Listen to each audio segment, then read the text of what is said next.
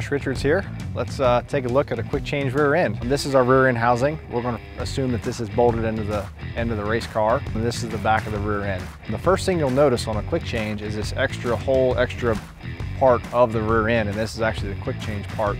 This part allows us to change our gear ratio for different racetracks. If we're on a bigger track, we're in a higher gear to get less RPMs with more speed. With a smaller racetrack, we'll run a lower ratio to get our RPM range up to match different conditions and different times. So this is actually a change that we can change 3 or 4 or 5 times a night. First thing we do is pop off the rear cover. And before we make our gear change, let's take a quick notice. As you can see, there's a lot of moving parts in here. We have our bearings, we have our gears, everything internally inside the rear end. There's a lot of moving parts, a lot of metal on metal. This is exactly why we choose Valvoline synthetic gear oil. Go back to changing the gear. We pop the cover off, our oil's drained.